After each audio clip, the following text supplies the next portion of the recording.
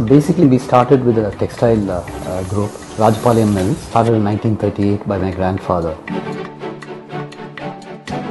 From that moment onwards, we've always been giving a dividend without break.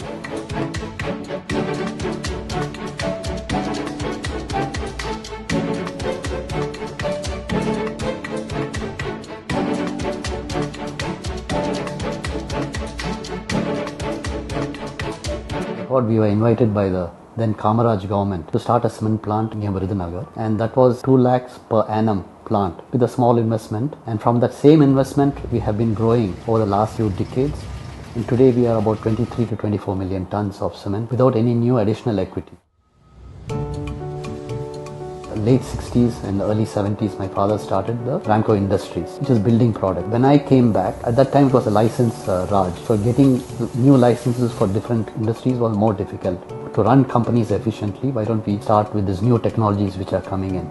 That's how Ramco Systems was started. I think fundamental philosophy of family itself has been building institutions. Whether it's my grandfather, if you look at his first speech, it's all about how do you build an institution so that the entire society can benefit. So I think the current ministry headed by our Honorable Chief Minister Stalin have been very understanding of the complexities and the challenges faced by the cement industry and the other industries. Apart from that, the bureaucracy which usually exists in Tamil Nadu are very, very good. The state itself is blessed with very rich talent, even from the worker level. If you are fair to them, they are very fair to you, and they are willing to go out of the way to do what is necessary to make your factory excellent. That is why I think the Tamil Nadu is one of the most industrialized states. So given all the fundamental strengths of Tamil Nadu, the quality of people, the quality of the ministry, the quality of the bureaucracy, and the attitude of the people, I'm really bullish about Tamil Nadu's future. Here in Tamil Nadu, under the leadership of our Honorable Chief Minister, N.K. Stalin, we've always believed in putting people first.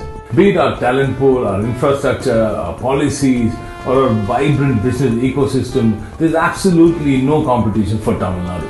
As we march towards a $1 trillion economy, Tamil Nadu is bullish about its future. Join us to create an equitable and prosperous future. Welcome to the Tamil Nadu Global Investors Meet 2024.